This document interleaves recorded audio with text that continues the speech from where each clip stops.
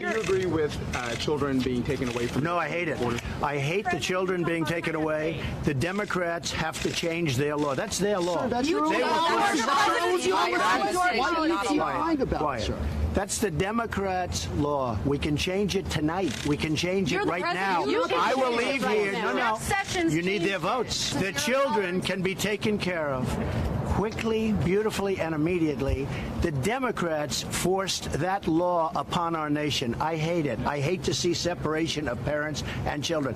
The Democrats can come to us as they actually are, in all fairness, we are talking to them, and they can change the whole border security. The Democrats have control because we don't have the votes. The Republicans we need more Republicans, frankly, and that's why I think we're going to do so well in the midterms. Jeff Sessions announced a zero-tolerance policy at the border on May 7th. Because he's following the law. No, he's following laws.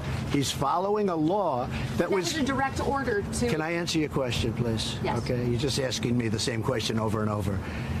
He's following laws, very simply, that were given to us and forced upon us by the Democrats. But there's no law that says families have to be separated at the border. The Democrats gave us the laws.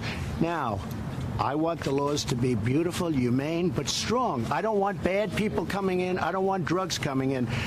And we can solve that problem in one meeting. Tell the Democrats, your friends, to call me. Okay. Mr. President. Hey, NBC News viewers, thanks for checking out our YouTube channel. Subscribe by clicking on that button down here and click on any of the videos over here to watch the latest interviews, show highlights, and digital exclusives. Thanks for watching.